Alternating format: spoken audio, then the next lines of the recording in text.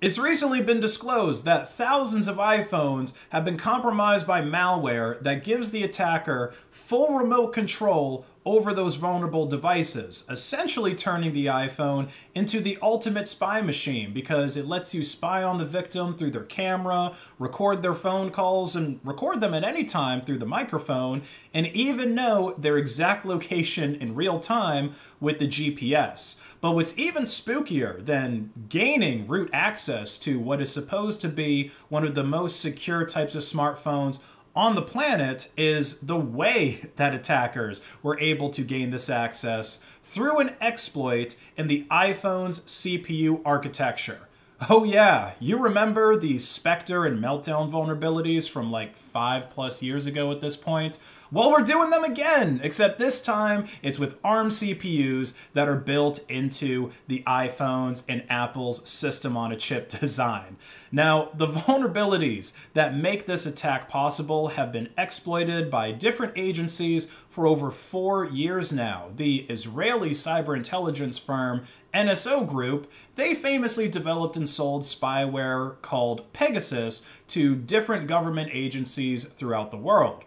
But due to the just sheer complexity of this exploit, which actually relies on a chain of exploits, it took a long time to get the full picture of how a remote attacker could take full control over an iPhone by simply sending you a text on iMessage. For example, back in 2021, an analysis of an iTunes backup revealed an attachment containing the forced entry payload, which exploited a flaw in Apple's image rendering library that would cause a memory leak when trying to render a malicious PDF file that was masquerading as a GIF.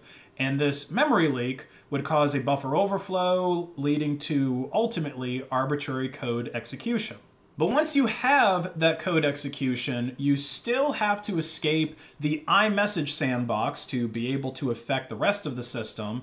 Then you have to download the next stages of the malware from the command and control server to get root access to the device. And finally, you have to get the remote administration tool on the device that is only ran in memory and it's not persistent. So if you rebooted your iPhone, then the malware would be gone and you would have to start all over again and reinfecting the device, which would get patched again and again, you know, that first stage where you infected the user through iMessage. But because of the lockdown nature of iPhones, getting a full analysis of this exploit chain was very difficult, and it ultimately took 4 years for it to be completed by security researchers. But at this point, the analysis is complete, and the way it was completed is actually kind of interesting because the hackers behind this malware, they actually ended up infecting devices that were belonging to some senior security researchers working at Kaspersky back in the beginning of 2023, which is really ballsy if your goal is to try and prevent people from analyzing your malware. So we now have a name for this infection chain. It's called TriangleDB. Kaspersky actually has a really great blog post that's detailing every step of the attack chain, and so I really recommend you read through that if you're interested on the more technical details of how TriangleDB works. But at this point, the 4 zero-day vulnerabilities that made iOS versions as late as 16.2 vulnerable have been patched, at least according to Apple. So it's very important if you're using an iPhone or any of those Apple devices that you install those updates, because this attack chain, this malware, requires zero interaction from the user for it to be exploited. It's called a no-click exploit. But what's even more disturbing is what I mentioned at the start of this video, that the exploit chain utilized what many people are calling a backdoor in Apple's chips that simply lets you bypass the hardware-based memory protections in order to gain access to sensitive regions of kernel memory that ultimately let you gain full control over the victim's devices. And to put it simply, the hackers were able to do this by writing the data that they wanted, the destination address for it, and the data hash to unknown registers in Apple's SoC that were completely unused by the firmware, which brings us into tinfoil hat territory. How in the world could these hackers, could these attackers know what data hashes to write into what registers if there's absolutely no public information out there on the internet about how to use them?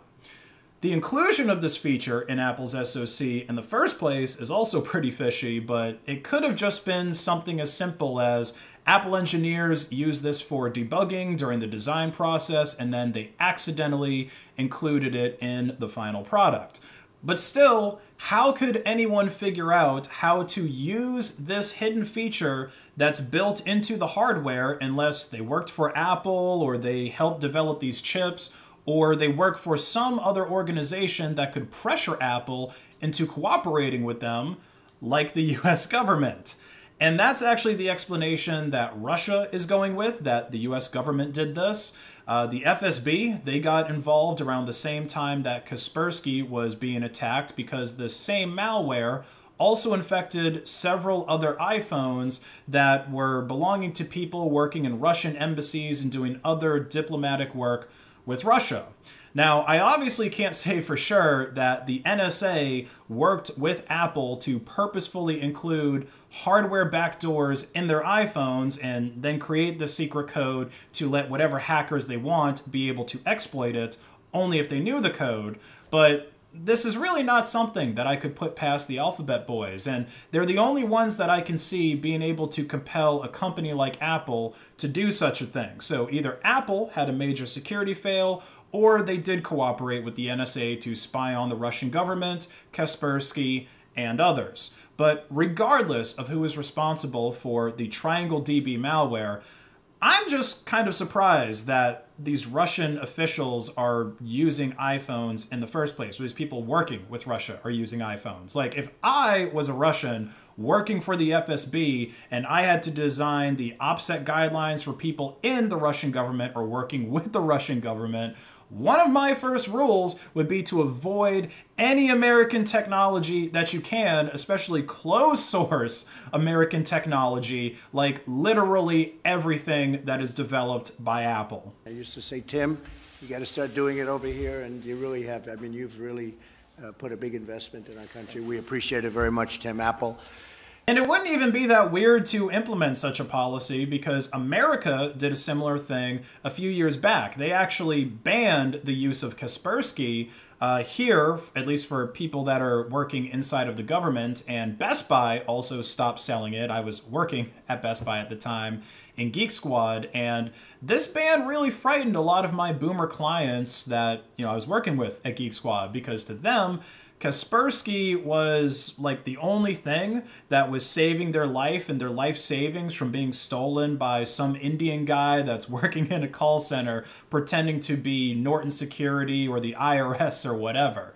So maybe we will actually see Russia implement some kind of no US tech security standard one day. Like, again, I'm really surprised that this isn't a thing already, especially since the US is providing so much aid to Ukraine right now. Maybe the US just gave Ukrainian hackers access to the backdoor, which means that the US's response to the FSB claims were somewhat truthful, saying, hey, it wasn't us, we didn't do it. But this is yet another perfect example of proprietary software controlling the user instead of the user controlling the software. If you enjoyed this video, please like it and share it to hack the algorithm, and check out my open source online store, based.win. That doesn't track you, unlike other places like Amazon, and also unlike Amazon, we let you pay with your favorite cryptocurrency, Monero XMR, which you'll also receive an instant 10% discount at checkout for using it. So get yourself a t-shirt right now on based.win, pay with Monero, and have a great day.